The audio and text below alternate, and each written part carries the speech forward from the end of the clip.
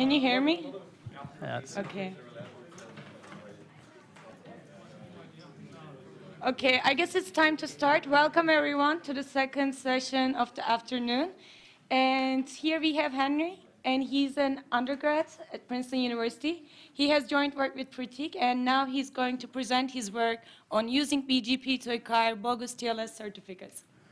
Okay, so I'm from Princeton University, and over the last year I've been doing some really interesting work, which actually ties a lot into our keynote that we just heard about using BGP attacks to get bogus TLS certificates. So let's just take a step back and motivate this problem.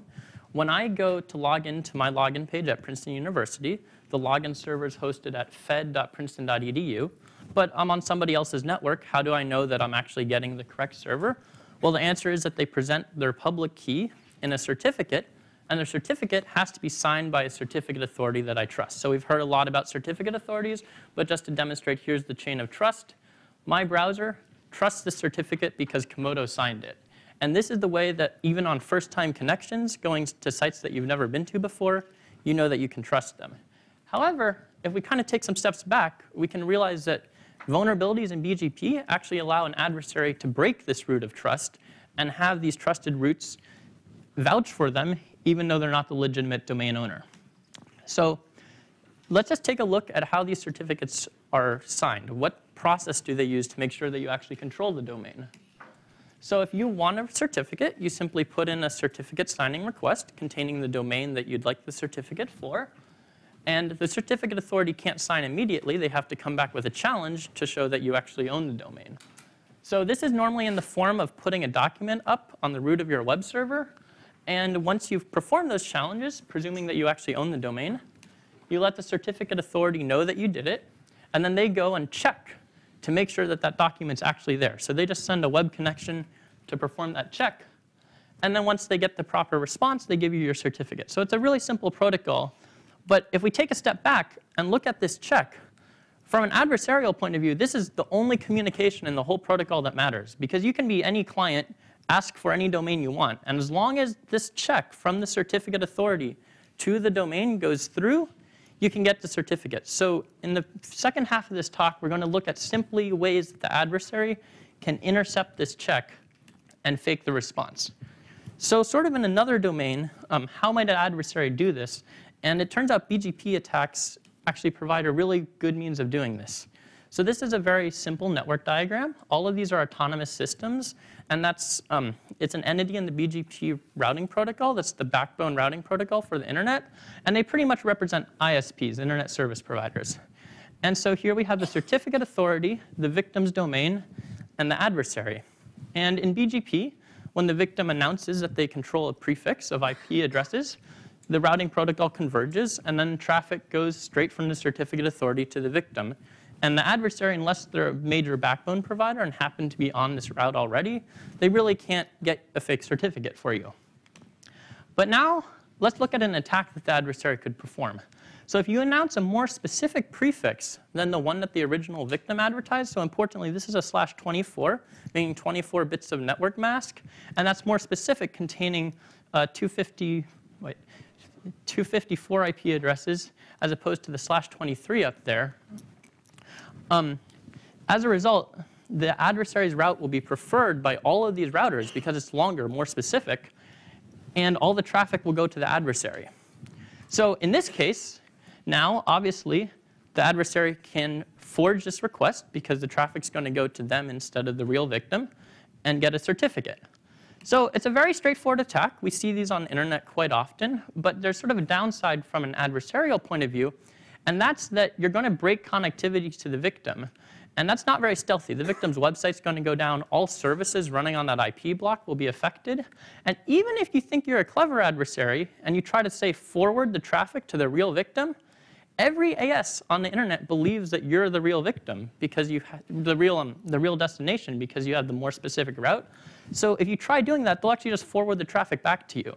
So unless this adversary has a tunnel right to the victim's ISP, which we can assume is very unlikely, there's no way to get the traffic to the victim to preserve connectivity. So this is a very noticeable attack. Somehow they still go unnoticed, but from a networking point of view, it's quite easy to detect these. Now, there's a black hat talk in 2015 that looked at a slightly more stealthy variant. And notice that I moved the certificate authority from up here to a little bit closer to the adversary. And that's because if the adversary announces an equal length prefix, so this is the same /23 prefix size as the victim, what they'll do is that they'll actually split internet traffic in half. So ASs that are closer to the adversary will prefer the adversary's announcements, and ASs closer to the victim will continue to route to the true victim. So if your certificate authority happens to be in your part of the internet, once again, you can get the certificate because it's in this affected region that's going to get routed to the adversary. And this increases stealthiness by a lot because ASs up here, not only will they not take this announcement, they won't even hear the announcement. It will never even propagate to them. So you can imagine trying to evade monitoring frameworks, evade the certificate authority from really noticing, let real users still going to the website. You get a lot more stealthiness with this attack, but in my opinion, the primary limitation here is that some adversaries just can't do it. And this is important to know because I think the adversarial model that we should consider is an adversary that's really one fixed, compromised AS. They don't really get to choose where on the internet they launch these attacks from. And if you're kind of at the bottom of the internet, far away from a lot of certificate authorities, this attack is pretty much useless to you. You're never going to capture enough traffic to get the certificate. So that brings me to the attack that our work's been focusing on, and that's this subprefix interception attack. So the idea behind this is that we go and we announce a more specific prefix, just like we did before, but instead of taking ownership of the prefix, we actually announce our legitimate route to get to that prefix. So we're just saying we can get to it through AS4. So to all these other routers, this is a more specific announcement, meaning that's going to be preferred over the more general one. However, AS4, in order to stop from importing a route that would have a loop, it's going to see that it has its own AS number in this announcement, and as a result, it's not going to import it. So to AS4, the proper route to 2222 is still the /23 that the victim announced. So as an adversary, all you have to do is put a forwarding rule in to say, well, if it's not from the certificate authority, I'm just going to forward it to the victim. But if it is, I'm going to answer it and get the certificate. So this is somewhat less stealthy at a control plane level, but I would argue that data plane is more important. And this has complete stealthiness as a data plane level, as you'll see in a moment. And once you perform this attack and you get the certificate, you're already routing the entire internet through you. So perfect time to start using the certificate to intercept connections. So what I want to do next is I want to show you how we actually perform these attacks. And some opening remarks before we do this. We control everything pretty much. The only real entity involved is Let's Encrypt, the certificate authority, and its real backbone routers that are making these announcements thanks to the peering framework in a very ethical way, compliant with their guidelines. But this is a real website out on the real internet. So as long as things go right, I just want to show my demo setup here. It's really small, but this is an HTTPS web page for d.ct2gt.tk, and it has the lock, so it's browser trusted secured. And it's also running an AJAX script going over HTTPS as well that's continually phoning home to the server and just sending potentially secret data. So this is an innocuous client that we didn't introduce in the last frame. And here I have some command terminals up for various entities here. This is the victim's terminal in blue. And this is, by the way, the victims in a network in Los Angeles. And we're just going to start packet sniffing on this. So if you look, we're listening to the packets, and you can see them coming in as the AJAX calls are going on. The two terminals down here are from the adversary's server, and it's going to make its announcements from Amsterdam, so really all the way across the world. And we're going to start packet sniffing on that. No packets, because the adversary hasn't made any announcements. And by the way, if there are any questions about the live demo, feel free to interrupt me. I want this to be sort of responsive and part of the Q&A time. And so right now, the adversary is not hearing anything, and that makes sense. So one more step before the adversary is going to go on, and that's that they're going to ask Let's Encrypt for a certificate.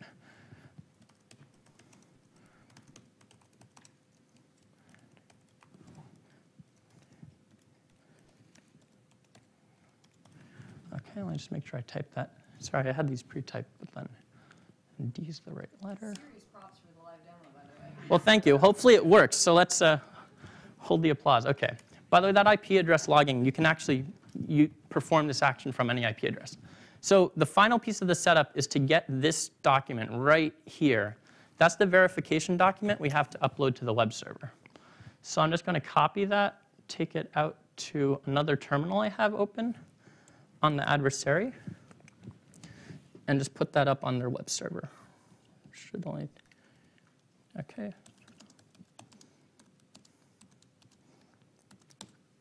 OK, so from the adversary's point of view right now, it's totally ready. And all I'm going to do now is make the routing announcement. So watch closely as the traffic from up here, if it works, starts being seen down there as well. OK, it reconfigured correctly. And there we go. So what's happening here is that this is an interception attack, by the way. This is an interception attack. So the victim's still getting traffic. And this traffic looks exactly the same as before we launched the attack. Same source IPs and everything. But the traffic's now going through the adversary, too. And if you look closely at this packet trace, every packet's doubled up twice. And that's because the adversary sees it once on the way in, and where TCP dump's located, it sees it again on the way out. So that's how we know that we're intercepting traffic. But there's a rule in the adversary's route table so that if we hear traffic from Let's Encrypt, which until hopefully in a couple months just uses one fixed IP to do all their verification, it's going to perform the verification. So we wait for this. Just one moment. And there we go. We get congratulated for getting a fake certificate. And the victim so far has seen completely nothing. To them, this is just normal traffic going about their day. And now all that we're going to do is actually use the fake certificate to begin intercepting traffic. OK, so now watch the web server output. And this is pretty much just going to restart the adversary's web server, let it start using the certificate. And there we go. So what's happened here is that the traffic was always going through the adversary ever since I made the announcement. But now that we got the certificate, the adversary can authoritatively answer that traffic. It can really pretend to be the web server. And as a result, these AJAX calls are no longer being answered by the victim. You can see its packet log is pretty much dried up. And they're actually all going to the adversary instead. But to the browser, this is still a totally secure connection. You can see the lockup there. And if we reload the page, we now got it copy from the adversary. And so it just changed certificates. The browser was looking at Let's Encrypt's. I used Let's Encrypt for both the certificates. They're really convenient. But it was looking at Let's Encrypt's certificate before. But I was looking at a certificate before with one public key. And then we just decided to change public keys on it. We didn't provide any explanation. But thanks to the partial implementation status of certificate pinning, browsers will accept this. And they really don't care, even though it just saw a different public key in the same browsing session. The reason why people are laughing is because other people in the audience are going to your victim as well. Oh, they are? Yeah. Oh, by the way, you might see some packets going in on this trace. That's because the nature of the interception attack, as you remember from before, some ASs are still routing to the real victim. So it's not going to completely disappear. So fortunately, that actually launched. And now we performed similar attacks. We actually went through and performed all 3 of the types of attacks I mentioned before. And we looked at 5 of the major CAs in the industry right now, and there really is no difference. Even though Let's Encrypt's the only one that overtly automates it, none of them require human interaction. They're all going to sign your certificate really quickly, and they're all vulnerable to this attack. None of them are using multiple vantage points yet, so Let's Encrypt could be the first. Yeah. And in terms of countermeasures, this is the main focus of our ongoing work. We like to look at this problem at the certificate authority level, just because there are way fewer of them, still a lot, but way fewer than trying to get adaptation of something by websites or clients. And we want to first force announcements to be totally globally visible, so no more local announcements. And this can be done by having multiple dispersed vantage points. It forces the adversary pretty much to announce a more specific prefix. And that makes their announcement really easy to see by network operators. So first we make the announcement visible. And then we want to actually give the network operators time to respond. Currently, BGP hijacks are handled sort of by social connections, you wake up, you notice there's a hijack, you call somebody who calls somebody who calls somebody.